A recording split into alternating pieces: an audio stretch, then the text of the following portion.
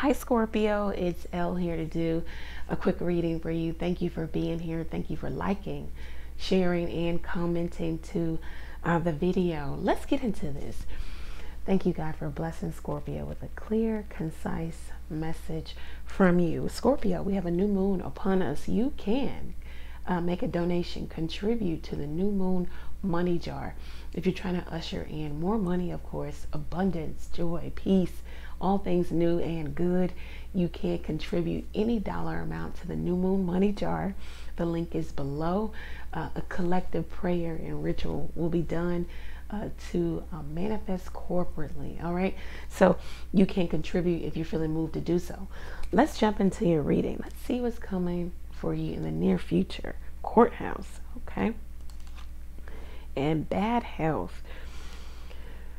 All right, so this could be bad news in terms of some paperwork, some documentation, maybe being sued or being summoned. It seems pesky right now. It seems petty also. You could also be turning down or bowing out of this because you're sick or you're under the weather or you're at a place of needing to deal with your own personal health or maybe a loved one's health. So you're not able to make engagements here. With the courthouse, this could be like a literal courthouse. You needing to answer for something. You are being served or summoned, or you need to answer some type of petition. It doesn't feel like good news. You really don't want to deal with it. You feel like it is a waste of time. It's again, petty or pesky.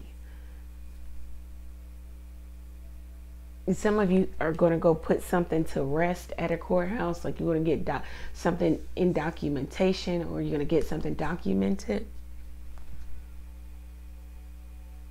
Maybe somebody's stalking or pettiness, or you get something in order, or you make order out of this. You feel like something is chaotic right now and you want that to end. Somebody could be divorcing you because they found out about another love relationship, female, or someone has taken a step back. Somebody feels like the relationship is just friends with benefits. It's frivolous, it's carefree, it's petty, it's not serious, it's not real. All right, so let's see what's going on in terms of soulmate energy. Let things come and go. Let things come and go. Stay calm. Don't let anything disturb your peace. Carry on. So it's like some of you are trying to stay in a place of peace, calm, and serenity. You're just not letting maybe somebody's pettiness or peskiness or bothersome behavior. You're not going to let it make fluctuations in your emotional health. Like you're not going to get all upset and riled up about this. You're going to accept things or a person for what they are or how they act, and you're just going to carry on, or you should carry on. You also aren't going to let something disturb you or disrupt you, or someone is doing this in regards to you. Follow your heart's desire and manifest the heck out of your life. So it's like you're really going to be focusing on you, on getting things done. You could be going to a courthouse, needing to file paperwork, needing to make changes, needing to do that. That could be the peskiness also. It's just like you're just really focused on your heart's desire, and it really doesn't involve another person who is causing conflict, drama. Let's see what's going on for career and finance. Yeah, leap of faith. Feed your fear or your faith. Okay, so leap of faith here. You need to take that. You need to just jump out there on faith. Beginner's luck. A calculated risk. Letting something new develop here in your life. So yes, and it's also maybe what you prayed for. Answered prayers. Gratitude. Yes, give thanks for all you have. So you have a lot. If you don't have a lot, do be expecting a lot. Contribute to the new moon money jar if you're feeling moved to do so.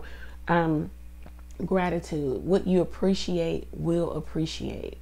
If you got a bummy car, still go wash it, clean it, make sure that it's vacuumed out, it smells good. You take care of it like it's a Rolls Royce, and see that appreciate, see that thing, see you have a new car within a certain amount of time. You know, I can tell you that really works. What you appreciate appreciates, okay? What you are not grateful over and grateful for, you get stuck with, because you need to be grateful over the small things so that your God can bless you with the larger things. Okay, so always be in a place of gratitude and gratefulness, because there's so much more to come. Also, it's building character here. This is what I have for you, Scorpio. If it resonates, let me know how it resonates for you down in the comment section. Thank you for being here. Thank you for liking, sharing, commenting. Catch me live every Tuesday, Thursday, and Sunday night, 9:30 p.m. Eastern Standard Time. Contribute to the new moon money jar. Thank you guys. Many blessings to you.